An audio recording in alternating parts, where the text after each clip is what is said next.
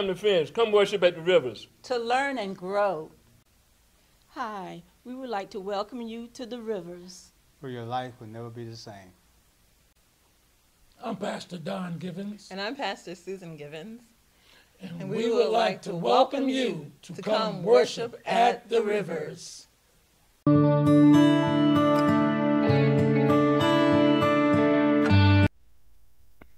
Amen, amen, and amen. Welcome to Rivers of Life Christian Center midweek words of encouragement. We thank God for you. We believe God for you. Oh, we are praying for you. We pray, God, you are praying for us. We thank you for mentioning Rivers of Life Christian Center when you pray. Saints, we are in some serious times, very serious times. The things that are coming against the church is not of the flesh. But see, these things are spiritual in their nature.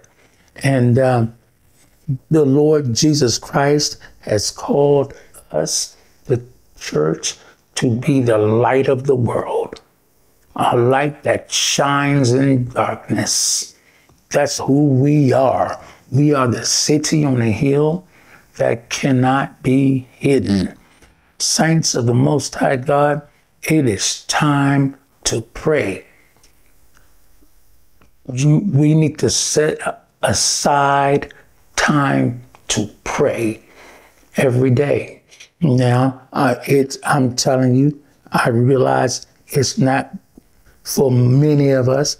It cannot be prayer at the same time every day, but we must make ourselves pray every day. We must make ourselves pray every day.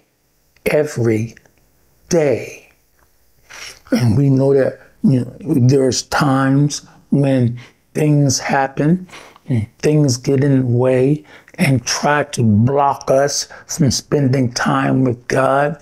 And I mean, try to block us, try to discourage us from spending time with God. We are determined in our hearts to pray, to spend time with God, that we might get let's take the might out of it, that we get instruction from the Lord to go forth and go on and fulfill his will.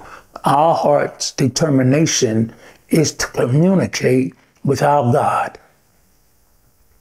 to pray one for another. Saints, it is some serious times that we're living in. Jesus Christ has already given us the victory. Jesus Christ has already given us the instructions. Spend time with him. Spend time with him. We don't have time to be playing childish games, talking about, I disagree with this, I disagree with that. We agree on Jesus Christ. We must seek the Lord's face.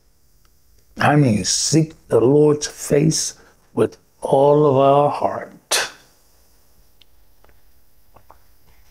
No one is more disciplined than the saint. Natural man do things for natural reasons, to try and get in shape physically. We discipline ourselves to godliness.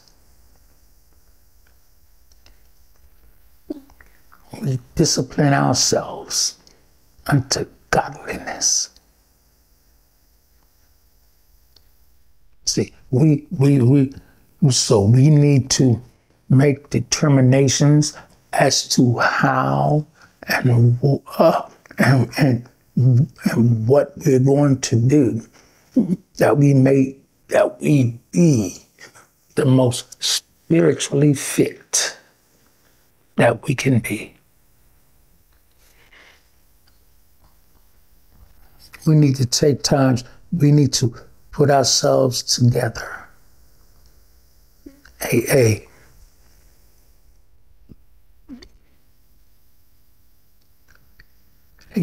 spiritual workout. Something like this. You read so much. We read so much for a period of time during the day. We pray as a minimum 1 hour per day. We study the Word.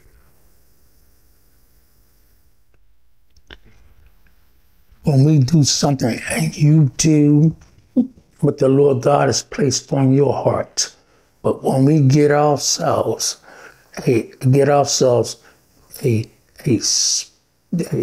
spiritual workout unto godliness, and we practice that, the more spiritually fit or spiritually strong we become. See, because everything that Jesus has told us, he has already fulfilled for us on our behalf. So and whatever the Lord has laid on your heart, how to make yourself more spiritually fit, you do that. One of the things I have is I put scriptures together that the Lord has laid on my heart, and I call that my spiritual playbook. And I go to these scriptures, and I search these scriptures. And whenever the Lord lays something on my heart, I look that scripture up, I add it to my spiritual playbook. These are our spiritual truths for me to memorize. So I encourage you to do whatever God has called you to do, but I'm telling you like this: God has called us to be spiritually fit. Saints, we need to pray. We need to spend time with God now more than ever before. Now more than ever before. I am amazed at how many saints, how many of us as saints, how many of us as saints, how do I say this, Lord? Don't realize that we need the discipline, that we're not disqualified.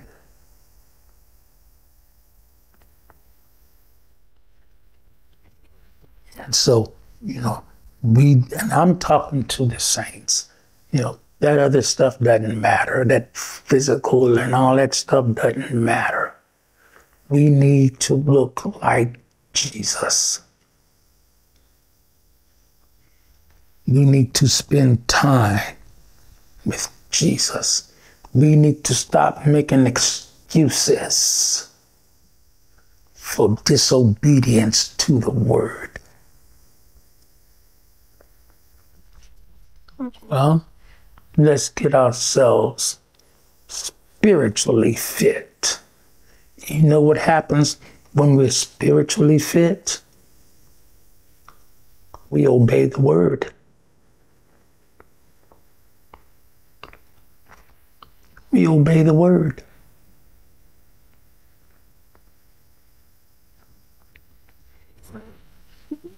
And so, this is the things that, I shared with you. It's just a part of my spiritual fitness routine. And listen, I have to say this right here. It is not something that we do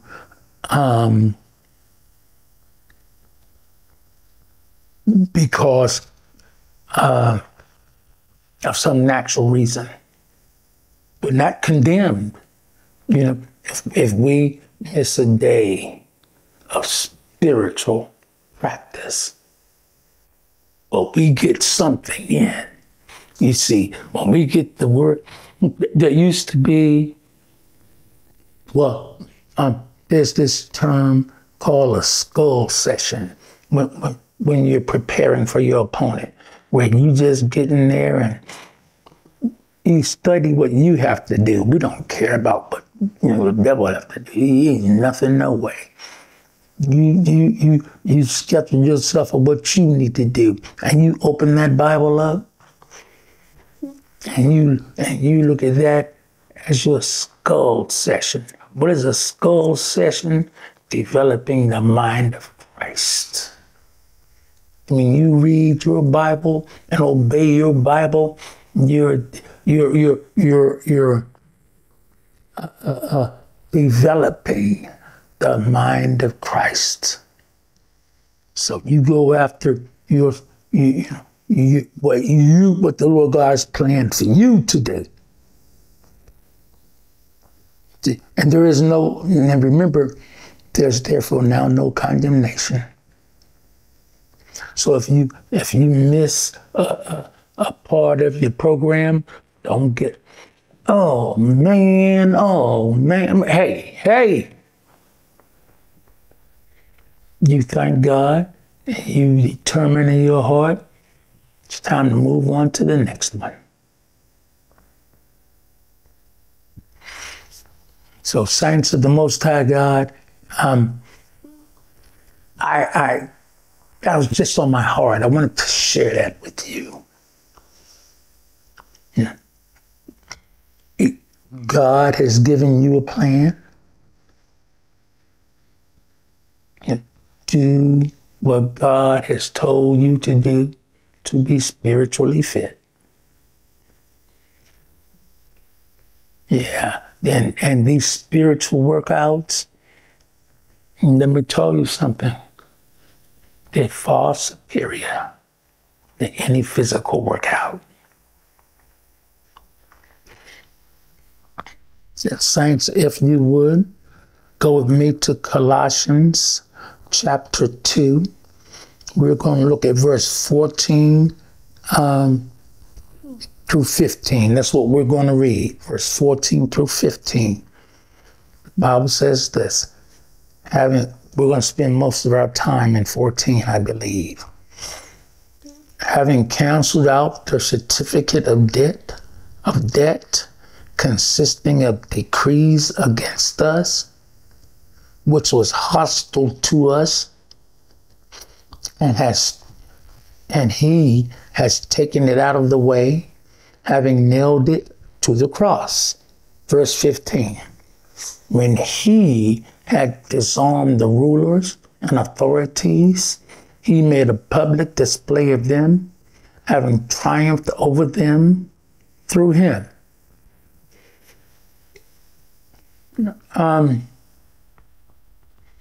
Let's start with verse 14. The work of Jesus Christ, delivering us and forgiving us all our transgressions. Having canceled out the certificate of debt consisting of decrees against us, which was hostile to us, and Jesus Christ has taken it out of the way, having nailed it to the cross.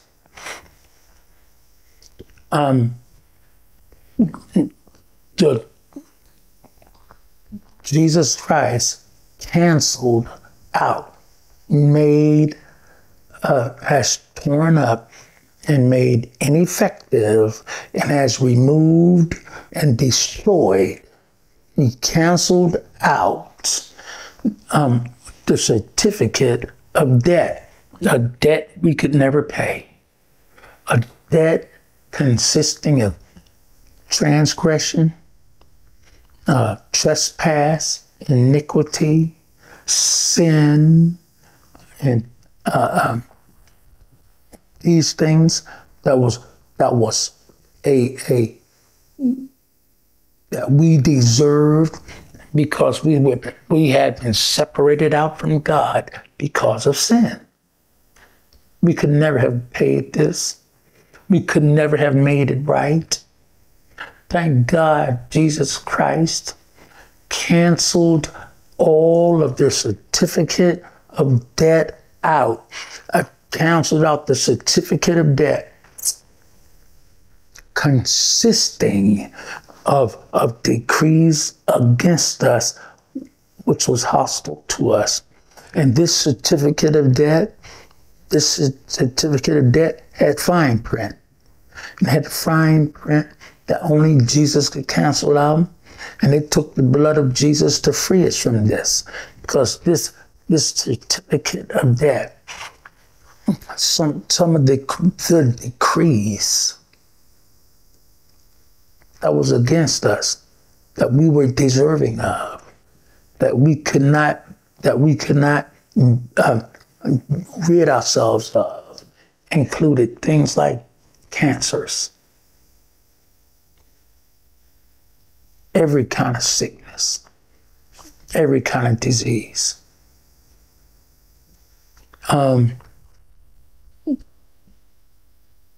Having been born with birth in one, but how do I say this? With birth defects. Please understand what I'm trying to say here. Abnormalities. Being born with birth abnormalities. Things that happen in our life because of the wickedness and evilness of other people. Missing limbs. Born with or having things like blindness, needing teeth, needing hearing. This is a part of these decrees that was against us. Horrific accidents that leave us in all kinds of terrible situations. Things that happen through no fault of your own. And let me tell you, no fault of your own. A lot of people ask, why is this happening to me? It's because of this certificate of debt. This certificate of debt consisting of decrees against you, which was hostile to you. Listen, you be made perfect in the name of Jesus Christ. Every ailment, every sickness, every disease, everything that is trying to destroy you, be gone in the name of Jesus Christ. Jesus Christ on the cross has removed, has canceled out the certificate of debt with its decrees against us, which was hostile to us. The Bible says here in Colossians 2 and 14, the Bible says, has taken it out of the way, having nailed it to the cross. Lord, saints of the Most High God, don't you ever give place to this thing that's attacking you and trying to do you harm. You plead the blood of Jesus Christ. You call on the name of Jesus Christ and you walk free of all these things. Look, saints, we're going to have to stop there. But you stand against every manifestation in your life that is not of God. And that includes poverty, that includes sickness, that includes lack, that includes everything that is trying to oppress you and hold you in bondage, and is trying to tell you that that whatever it is that is attacking you is your fault. No. Jesus has freed us from that. Jesus Christ himself has canceled out their certificate of debt consisting of decrees against us and nailed it to the cross. Saints, we're going to have to stop there, amen? But you're believing God. You are the overwhelming conqueror. Saints, 1 Peter 6:12 says, fight the good fight of faith. Take hold of the eternal life to which you were called, and for which you made the good confession in the presence of many witnesses. Saints, read the word, pray the word, obey the word, speak the word. The word will manifest in your life. Saints, we must have an unwavering prayer life. We must have a fasting regimen.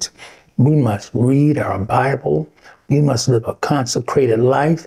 We must refrain from willful sin. If we practice these, we will never stumble, ever. Saints, be sure to listen to our next Rivers of Life Christian Center Words of Encouragement on every platform, and gather as many as you can, and set a reminder for yourself to listen to our next Rivers of Life Christian Center Words of Encouragement. Saints, there are those of you who do not know Jesus Christ as your Lord and Savior. Please pray this prayer with me. Lord Jesus Christ, I am a sinner. Lord Jesus Christ, forgive me of my sins. Lord Jesus Christ, save me. Amen. Saints, to live a life of willful disobedience to God, if that's you, you need to repent. You need to repent. You cannot willfully disobey God and believe that there's not consequences. So, saints, if that's you, please pray this prayer with me. Lord Jesus, I turn from my sins. Lord Jesus, I turn to you. Lord Jesus, I confess my sins. Thank you, Lord Jesus. You are faithful and righteous to forgive my sins and to cleanse me from all unrighteousness. Subscribe to our YouTube channel at ROLCCVA. Thank you for subscribing to our YouTube channel and help us push this message out. Thank you.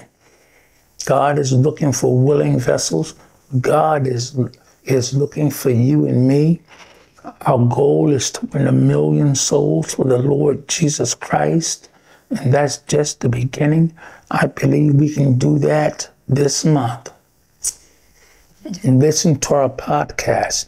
Our podcast is at ROLCCVA. New podcast Sunday and Wednesday, 5 a.m. Eastern Time. Follow us on X. Follow us on Rumble at ROLCCVA. Come to Rivers of Life Christian Center. We meet at 3940 Airline Boulevard, Suite 104, Chesapeake, Virginia, 23321. Good news is revealed at Rivers of Life Christian Center. Every believer should be in a church where Jesus Christ is exalted, where the Holy Spirit is in manifestation, where the Word of God is ministered in power and without compromise.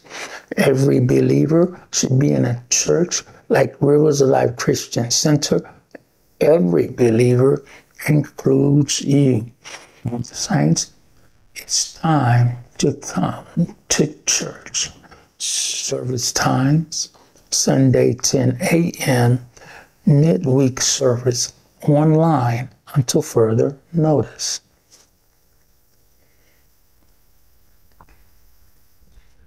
Explore our website.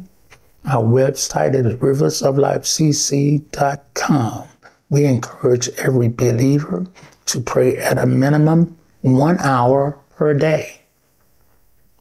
Send us your prayer requests to riversoflifecc.com/prayer.